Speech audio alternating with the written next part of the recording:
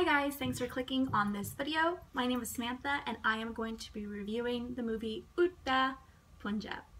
So this is my first Bollywood Hindi film review. So I just want to say that I am not a native speaker. I am going to butcher some of the names, probably some of the pronunciations, but just kind of roll with it and let's get started on my review. So this movie was made in June 2016 and it runs at 149 minutes. So it's not one of the longer movies that I've seen, but I definitely had to break it up into two parts, which I typically do.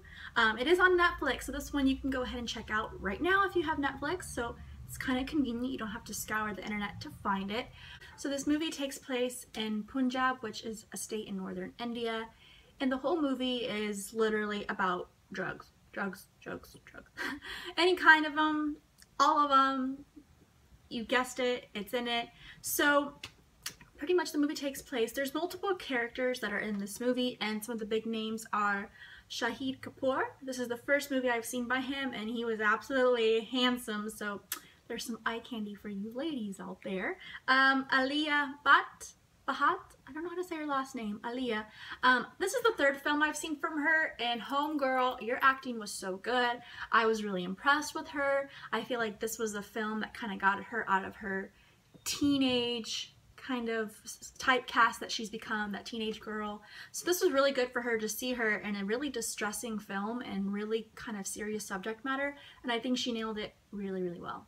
And lastly, Kareena Kapoor is in this film. I've never seen anything by her. She's absolutely stunning and natural beauty, and so she just, every time I saw her come on the screen, I was just like, I want to be her when I grow up. She just looks like a very naturally beautiful woman, and she just looks really smart. And so, like I said, those are the three main characters in here that I'm going to be touching base on, but there were multiple characters, but those were the three I want to talk about.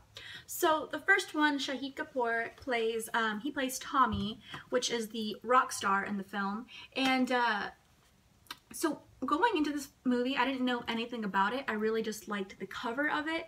It was really cool, and an acquaintance of mine recommended it, and then I just happened to see it was on Netflix, so it was a no-brainer that I wanted to go ahead and check it out. So it follows Tommy, Shahid Kapoor, and he is an up-and-coming rock star, I guess you could say. He has a few singles that have come out and everybody's loving his music, but it's having a negative impact and a really bad influence on the kind of the youth of the area. It's all about shooting up and coke and doing lines and snorting this and shooting up this and smoking this. So it's really heavy explicit material that he's singing about, and so it's really kind of taken over and it's become the anthem of the youth, and they absolutely love him and he's like amazing, everybody wants to be him, but it's definitely taking a toll on all of the citizens pretty much in Punjab for the worst. Next is Alia. She is a farm worker who works for this company pretty much in the fields. That's kind of, from what I've read and what I saw, it was kind of implied, but it's a fake kind of company, so it's really just there as a guise to kind of make people not wonder what's going on, but it definitely is an import and export of drugs, and that's kind of the shady deals that are going on.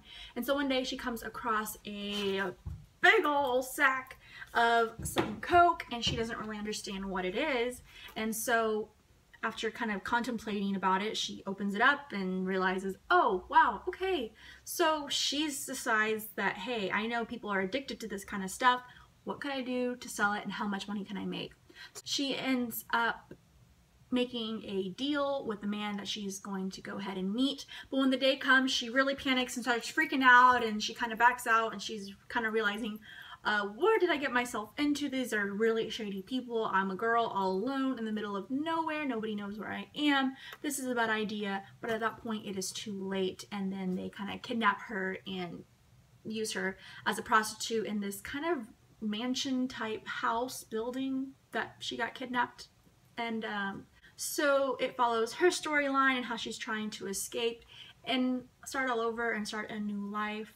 And then lastly, Kareena Kapoor's character, she is a doctor at a rehab clinic, and she's trying to help all these patients that are coming in that are overdosing or dying or addicted to these drugs that are pretty much just commonplace now. They're everywhere. Everybody's just faded all the time, I guess is the only way you can say.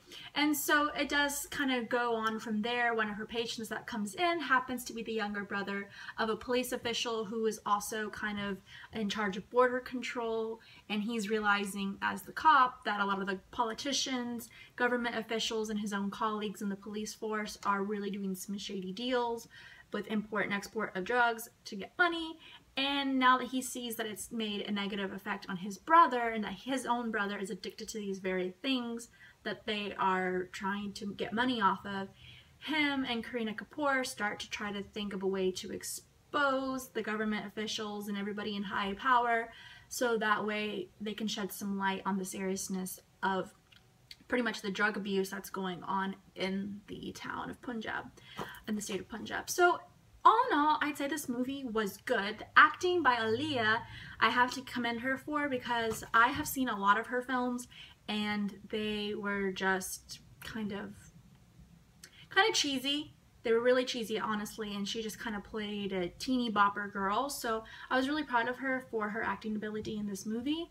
The only reason I want to rate this movie about a 6 out of 10, maybe even a 5, is because I genuinely am not interested in drug topics that much. Even though it was a very serious film and the acting was really good, I just wasn't in love with it. I wouldn't rewatch it. It was a little bit too depressing, which I don't mind. I can handle those kind of things. It was just so heavy the whole time. I would have appreciated a little bit more lightheartedness, because whatever lighthearted happy pieces they had in the movie, they went straight back to being sad, and it was just really heavy movie. I would say if you like Narcos or kind of Breaking Bad, maybe this is something you might be into. So it's on Netflix, like I said, so it's easy to get a hold of to watch. Also, as far as the soundtrack, I do want to go ahead and start reviewing soundtracks in the music in the Bollywood films. This one really wasn't a typical film where it had a huge soundtrack that I was kind of looking forward to or something that I listened to that very much. So there was like one song in there in the beginning song that Tommy, the rock star character, sings, and it was okay. One thing I really enjoy about not knowing Hindi completely is that I just enjoy the music as it is. I don't understand the lyrics, but once the lyrics came up on the TV screen, it was all about coke and snorting, shooting up. I was like, this isn't probably something I would listen to even if it was American music. So the song was okay, it was alright, but so I hope you guys enjoyed this review. If you have any recommendations, leave them down below. I plan to do a top 5 Bollywood films, my least favorite, movie reviews, and just kind of going from there and seeing what happens. So I hope you guys enjoyed this video. Thank you very much for watching.